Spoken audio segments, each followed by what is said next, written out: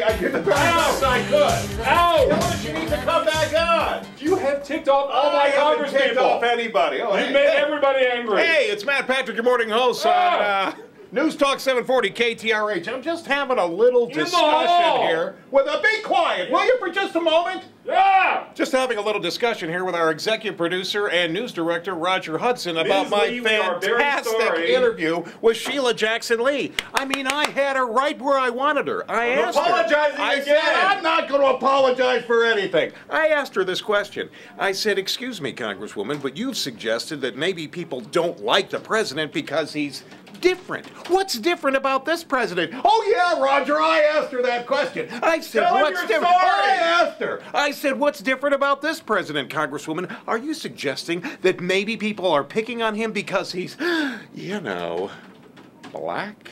And she said, well, maybe that's a possibility. I got it out of her. Just say you're sorry. I'm not saying I'm sorry. She finally admitted it, that maybe that is the problem. I got her on record. I also asked her if she thinks Tea Party members are terrorists. Oh, yeah. Sorry. I asked those questions. And you know what she said? She said she can't remember.